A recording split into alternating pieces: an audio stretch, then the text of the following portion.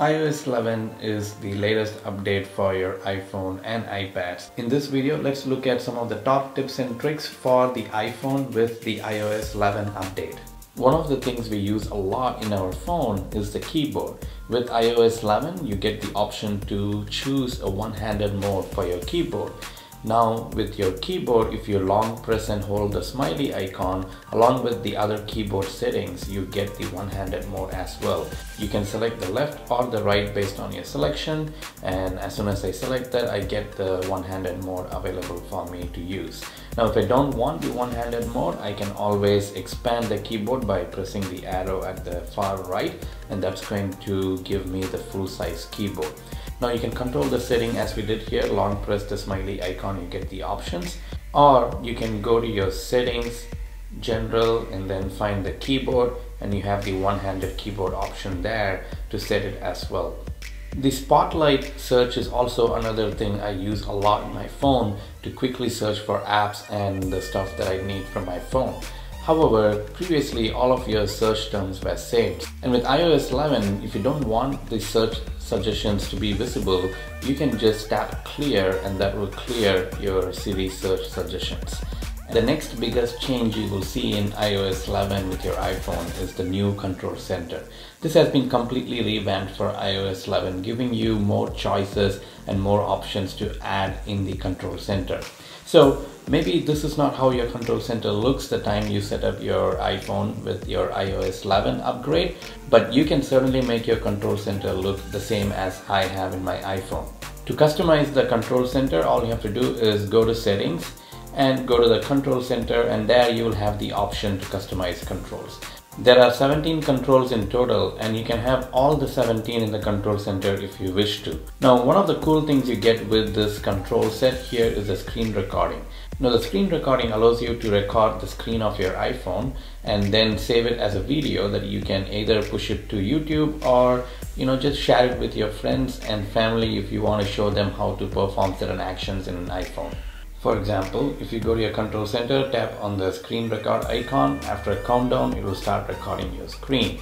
Now, whatever you do in your iPhone, even your voice is also recorded. So now you can basically show someone how to use the iPhone. Maybe you want to show them how to use the stopwatch and the alarm clock and the world clock. You can do that, and once you're done with that, you can basically tap on the red bar to stop your recording, which will now save your video in the Photos app that you can basically now go and play back. Then you can just tap on the share icon and post it to YouTube directly or your iCloud photo sharing, or you can even do the handoff to your other Apple devices. Now with the screen recording option, if you do want to choose to not record your voice and turn off the microphone, all you have to do is 3D touch the screen recording icon in the control center, and that will give you the option to toggle the microphone audio for your screen recording.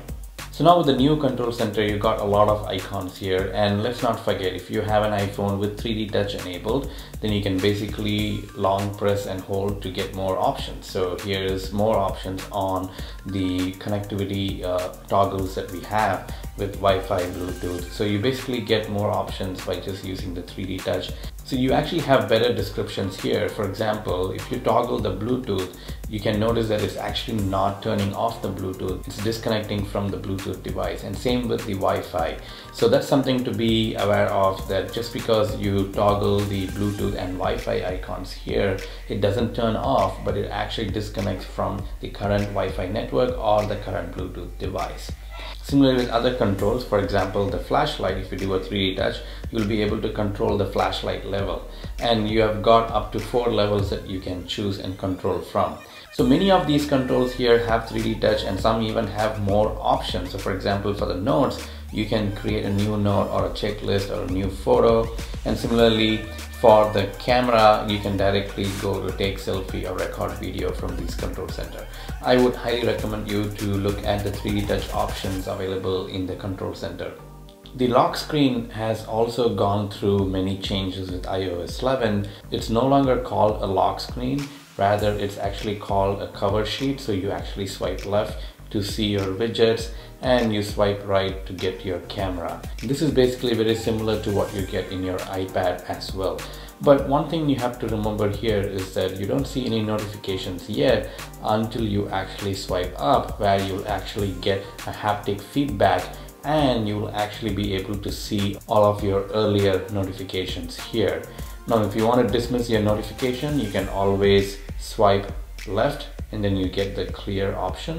And if you don't have 3D touch, you can basically swipe left and tap on view to get the same functionality you might get with your 3D touch in the newer iPhones.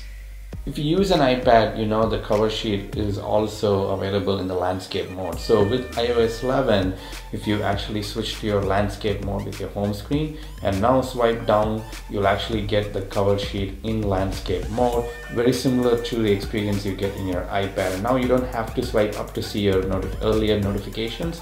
You actually get them here in the side view. However, landscape mode of the cover sheet is not available in the actual lock screen. The lock screen still is in portrait mode and not in the landscape mode. If you want to quickly take a note without unlocking your iPhone, you can do that now. Just swipe up to your control center and make sure you have the notes icon.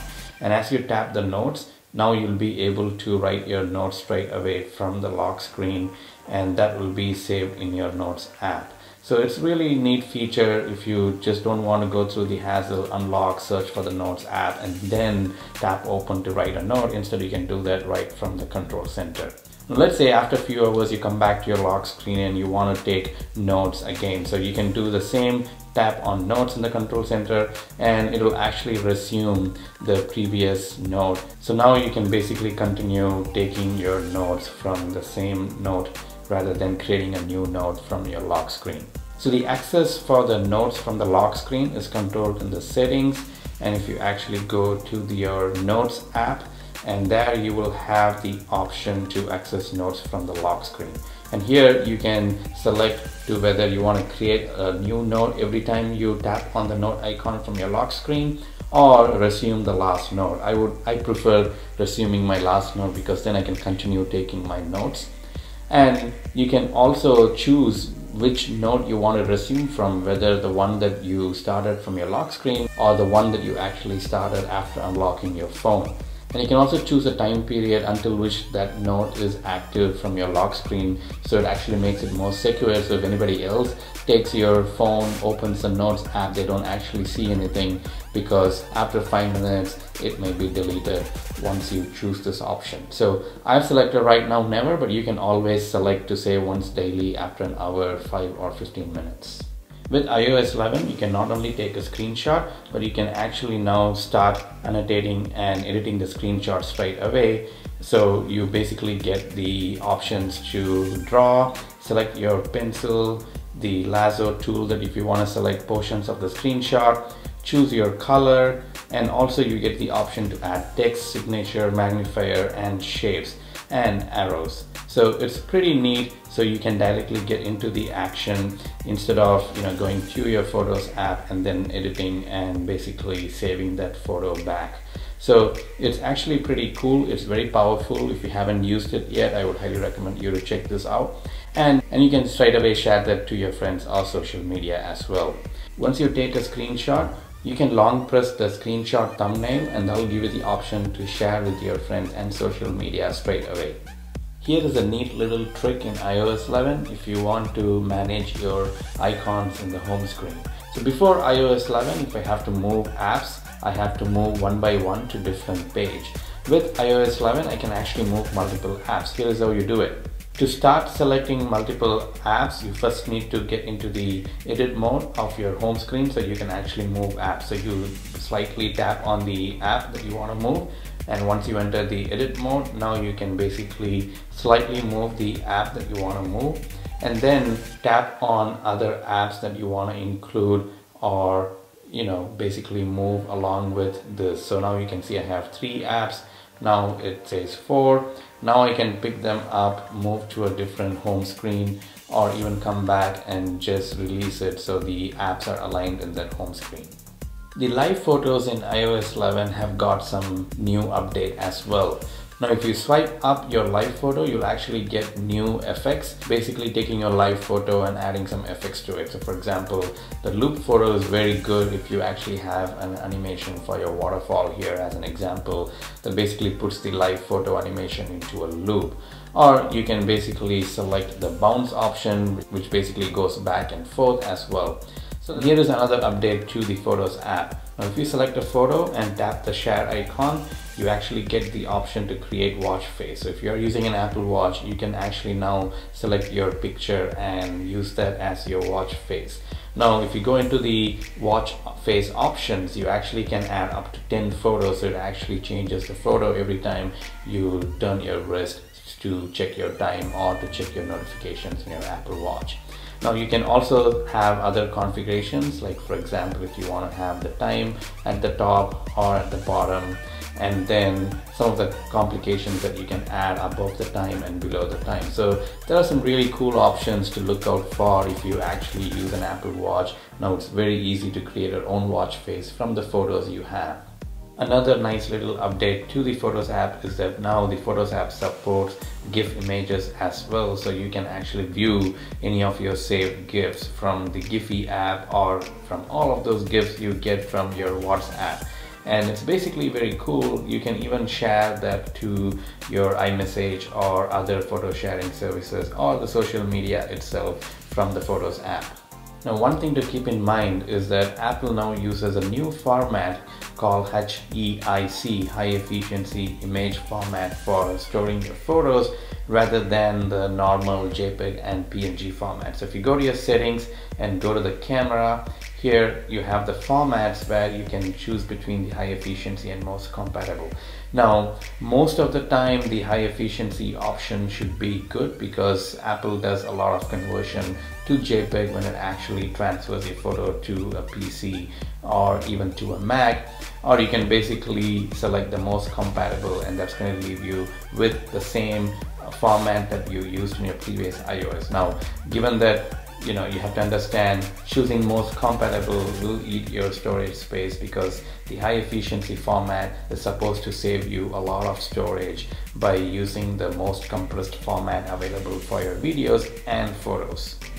With the Notes app, you can now scan documents. So in any of your notes, if you want to add a document, just tap on the plus icon and there you'll get the scan documents. So now you can actually point your camera at a document, take a picture and use that in your notes very easily. iOS 11 can now activate Do Not Disturb while you're driving, which is very safe and I would highly recommend you to do so. To check that option, tap on the settings and go to your Do Not Disturb and scroll down to find the Do Not Disturb while driving. Now you have several options here. You can activate that automatically or when connected to your car Bluetooth or manually. I have chosen automatically and has worked very well for me. Whenever I am in my car driving, my iPhone goes to Do Not Disturb mode automatically. Now you could also set auto reply option, so auto reply to favorites or all contacts and the auto reply text that you want iPhone to send back to them. You can always edit and change the text if you don't like that. You also get a new Files app which lets you browse all of the locations and other files you have in your iPhone and in iCloud Drive and other online services like Dropbox and OneDrive. So you don't have to go into each one of those apps. Most of the apps now support browsing those files from this Files app. So basically here you have your iCloud Drive, so if you go there you'll basically see all of your files in your iCloud Drive. Or you can go to your Dropbox. Without opening the Dropbox app, you can actually see all of the files here as well. So basically it's a one-stop shop for browsing all of your files, be it whether your files are in the iCloud Drive or any other online services. Here's another cool feature with the Files app. So basically how you remember selected multiple items to move across your home screen, you can do similar drag and drop functionality in your Files apps. If you want to move files to different folder, just slightly hold and press and you will get options at the top to copy, duplicate, move and even delete and other options. But if you want to move multiple items, just slightly tap on the first item and then with your second finger you can actually scroll and tap on the next item. So now you'll actually get 2, and now you can move them to the different folders that you want to move them, and that will just drop them to that folder. So it's very simple and very intuitive for you to just use this drag and drop, not only across the home screen but also in other iOS apps like the files. If you have noticed in your App Store in iOS 11, the videos actually start playing automatically as you scroll through them. Sometimes this is frustrating, like you don't want the video to play automatically as you visit them. And if you want to control this behavior, you can with the App Store settings. So go to the settings and tap on the iTunes and App Store. There you have the option to turn on the video autoplay either completely or choose just on Wi-Fi only networks. We use a lot of apps and take a lot of photos, so storage might get full very easily. With iOS 11, Apple has provided us an option to optimize that storage in a smart way. So if you go to your settings, general, and tap on the iPhone storage, you now get the option to offload unused apps and also review large attachments and go app by app to look at any other recommendations you have. So for example, in photos, you might get more recommendations if you are storing on not optimizing your photos from iCloud. So at the same time, if you actually see my WhatsApp, I have around 1.45 GB of data. So I can offload this app if I'm running out of space. Here the game Real Racing 3 is never used, but it's actually consuming 860 MB of data that is in my phone. So I can delete the app or offload the app depending on my choices if I have to save some space in my phone. To shut down your iPhone, you actually long press the power button, and that's going to take you to the screen where you can slide to power off. What if something happens where your power button no longer works? How do you actually turn off your iPhone? Well, with iOS 11, you can go into your settings, general, and at the bottom you have shutdown, and that's basically going to give you the same screen that you will get when you long press your power key.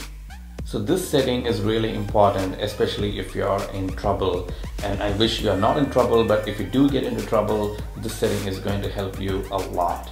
So under your settings, you have the emergency SOS option, and there you can configure to auto call the emergency service by tapping the power button 5 times. And as soon as you do that, it will call the emergency service and also send a message to your emergency contacts that you have configured here.